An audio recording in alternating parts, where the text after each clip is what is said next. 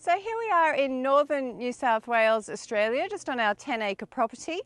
We're just outside of Kyogle, and as you can see behind me, we have a really steep slope on our property, and we're wondering what to do with it to help stabilise the soil. So if you've studied permaculture at all and looked into swales, so swales are basically ditches on contour to help slow the flow of water off the landscape and help it soak in and help establish trees. So if your land is greater than a 15-degree slope, adding swales can actually end up destabilising the soil, potentially leading to landslips. So this is what we were faced with, and so I came up with this system as a fantastic alternative to try and have the same effect as swales, with slowing that rainfall runoff, helping it soak into the soil, but without the earthworks. So as you can see, we've got tree rows here. Now there's several functions for these. These are acting at the moment as fantastic wildlife corridors for our kangaroos, and we've also got a lot of bird life nesting in there as well. But in these grass rows, we've actually got all of our native species getting established. So because we're in a subtropical zone where we suffer from frosts and also scorching summer days and droughts as well, it was really important to work out how to protect the young trees when I didn't have the funds to purchase thousands of tree guards and tree stakes. So the grass rows have acted as an amazing alternative. They're providing frost protection in winter, and in summer they're providing much needed shade so that my young seedlings don't burn and die in the scorching heat. And it's also a very exposed hill as well, so the grass rows help create that windbreak. So it's proven to be a really fantastic system. So we'll go for a walk now and I'll take you for a closer look just to show you the tree planting plans and how I've been able to establish this forest system with no irrigation whatsoever. So let's go take a look. So now that we're at the top of the hill, I'll go through some of the key species that I've used, show you the effects of planting on contour, and also just discuss the planting plan as well to maximise your success rate. So let's have a look at some of the species. So if I discuss the planting plan, this was really key to our success. So what I focused on is planting a lot of pioneer species. So this is an Acacia fimbriata, which is one of the absolute key pioneers that I've used on our property. This has been in the ground. I propagated all of these from seed, and this has been in the ground 2 years now, and you can see that growth.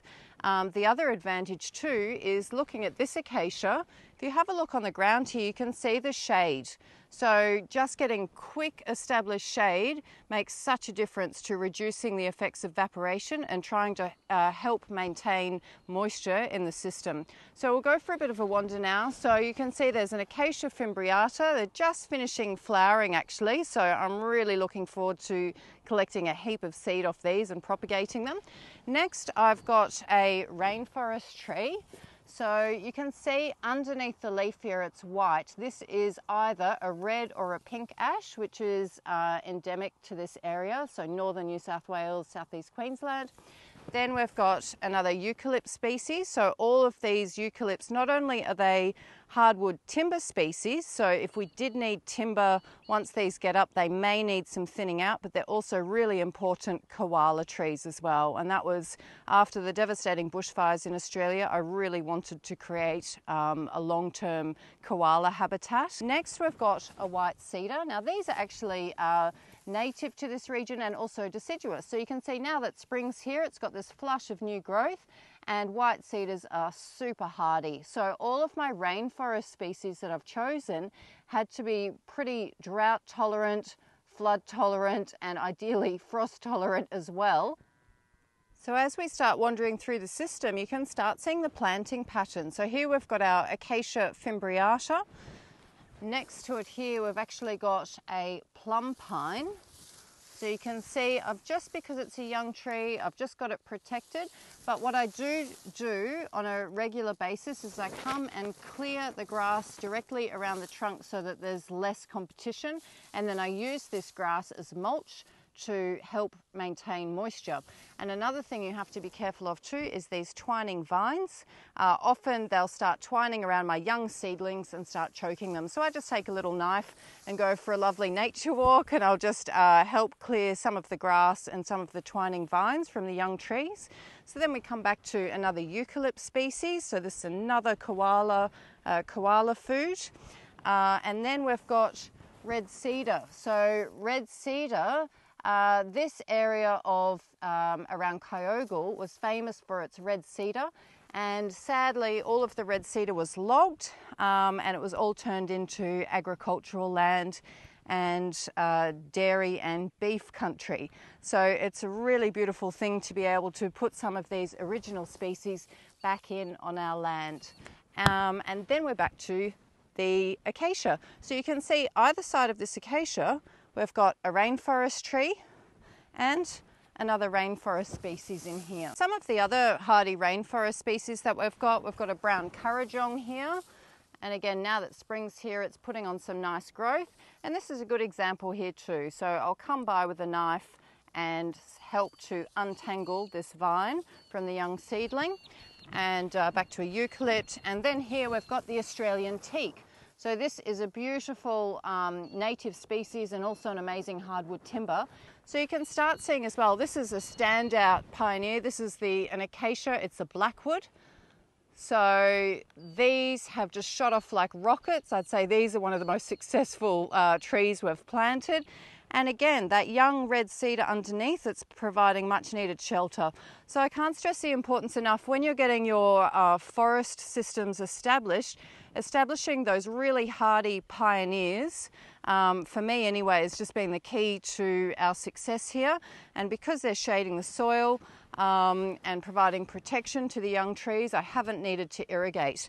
So talking too about irrigation and timing of your plantings, I made sure that when we planted out this system, we were on the tail end of one of the worst droughts in history, but I looked at the long-term forecast and they were expecting really wet conditions. So I actually planted this just before the wet season started, or at the beginning of the wet season. So that way I was utilising the seasons to my advantage and not having to worry about trying to cart water up this really steep slope. And one of the things I've noticed too, isn't this magnificent, all the different species of eucalypt, the new growth, you'll have this is actually purple, you'll have yellows, lime greens, all the colours of the sunset, so really beautiful actually. And then you can see here again the effect of this shade. And coming into this grass, you can imagine as we get the really heavy downpours and that rainwater is just sheeting off the hill, this barrier here really slows that rainfall and helps it soak into the ground. And as these pioneer species are getting up, I'll start pruning these at the start of the wet season, and that means because there's now some shelter for these young trees, I'll be able to start eliminating all of this grass.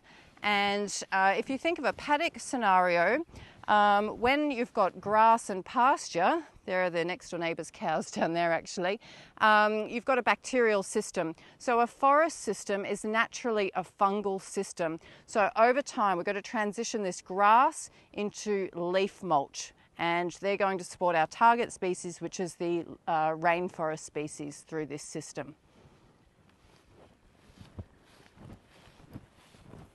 So looking next door is a great example as well of, you can see just how steep it is. Now we're in our dry season at the moment, so there hasn't been a lot of rain. And unfortunately, with the cattle not having much feed, they've actually grazed it back to bare soil on these really steep slopes. So what happens now, when we get a really heavy downpour, all of that topsoil is washing straight down into the flats and silting up a lot of our streams and things like this. So it's really important when you've got steep property. I like to think anything greater than kind of a 12-degree slope should be under permanent cultivation with trees. This really helps stabilise the soil. And one thing we noticed as well, because our property was all cattle country as well, even though we have a beautiful clay loam, if you dig into the soil, when we're digging in to plant all of these trees, the topsoil is really, really thin. So in the subtropics, the tropical climate, all of the biomass is held in the tree canopy and there's not a lot of soil. So it's not ideal to have, if there's going to be cattle grazing, one of the concepts I love is this silver pasture. So you've got cattle grazing in amongst tree rows. So not only are you getting long-term timber species, another form of income for the farm, the cattle have got shelter and you're helping to really shelter the soils and preserve our topsoils, which is just so important. Another thing too, seeing the corridors here, it just makes management of the system so much easier. And just talking about mowers, we bought it's called a razorback mower. So if you're looking at mowing these sorts of systems, as you would know, it's very dangerous mowing on contour, because then it's very easy to roll the machine. So the machine we bought has a very, very low center of gravity. It actually looks like a go-kart. In this case, with the razorback mower, we can let this get up quite high. So allowing the grass to get up high means the roots are penetrating down to help decompact this former cow paddock. And also you're getting all that amazing organic matter being fed back into the soil. So we let the grass get up, we slash, that's all mulch, and then that again naturally collects. You can see here the grass starts naturally collecting along the edge. So by having these tree rows, we've created kilometres and kilometres of edge, which just creates that incredible diversity between forest and a grassland system. So there you have it. That's our long-term timber and wildlife forest that's currently getting established. And as I said, over time, with pruning the branches and laying them on contour, that's going to help to any runoff, any silt, help build up that topsoil on the slope. And hopefully in a few years we'll have closed canopy and I'll be walking along the tree rows underneath the shade, so I can't wait. So feel free to like, subscribe and share, and I will actually be doing a series of videos showing exactly how to source the seed and how to propagate all of these amazing native species. Thanks for watching.